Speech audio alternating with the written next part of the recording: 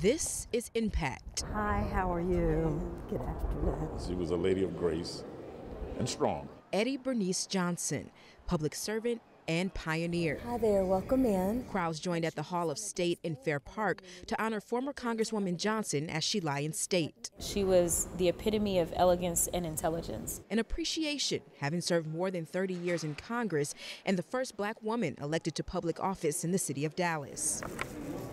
There's a book on this side as well. I know how hard she worked to make sure that African Americans in particular were able to benefit from the constitutional promise. Knowing that she handpicked me and not being able even to hear what critiques she has of me, it's going to be different to just not have her around. The lives she touched that people don't even know they were touched. Exactly. Because of her emphasis on STEM education. Even for those who didn't know her personally, We stand on her shoulders, for sure. but still feel connected. I was so happy to tell people that I was represented by the oldest woman in Congress and the first black nurse to be elected, and I'm pursuing that career. Oh, hello. A connection trickling down to younger generations. Hi. I think that it's just very cool how she kind of went against the grain. And it's making history, and it's cool that I don't really necessarily get to be a part of it, but I get to be a witness. A grateful witness. Thank you for the opportunities that you allowed me. Making sure that there were opportunities for others to come behind her.